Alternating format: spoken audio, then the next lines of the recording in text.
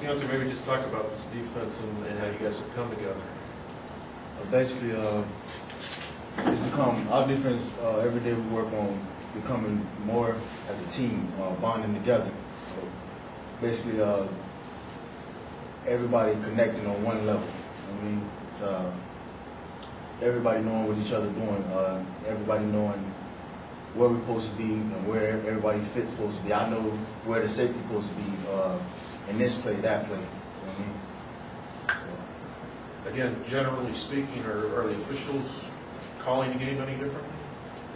Basically, I feel like the officials, they're just making the calls that they see, and basically we got to live by whatever they call and just play football. I mean, how much fun is it to be on the defense that showed so much fire, so much passion, so much aggressiveness? I mean, what's that like to play on a defense like that? Exciting. Saturday, we came out, first drive, came out kind of, kind of shaky, but I just feel like it's exciting. I can't even explain the feeling. It's just really exciting to know how much better we could be if we just work, put in much more time. As far as Northeastern's offense, what have you seen on tape or film that stands out? Two things you gotta be, every week you gotta come out prepared, and you gotta come out ready to compete every week, no matter who you play. So, looking at Northeastern, they got great guys, great receivers, quarterback. I seen number 3 on film. Great kid, real athletic. So we're looking for the read zone type offense, quarterback option type stuff. What's he do? How would you describe him as a player at quarterback? More like a running back. Real running back at quarterback. What about the pace of the game that they'll try to set, as Coach indicated? How do you guys plan or hope to handle that pace? Basically, we're trying to get out there. We're trying to blitz and come at them from every angle of the field. On defense, when somebody makes a big play, Savage came up with a sack, stripped the ball, recovered the fumble, big plays like that.